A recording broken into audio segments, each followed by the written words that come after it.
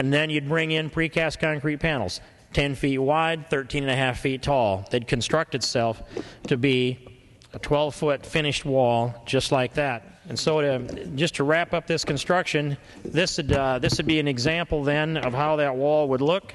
I also say we need to do a few other things on top of that wall, and one of them be to put a little bit of wire on top here to provide a disincentive for people to climb over the top or put a ladder there.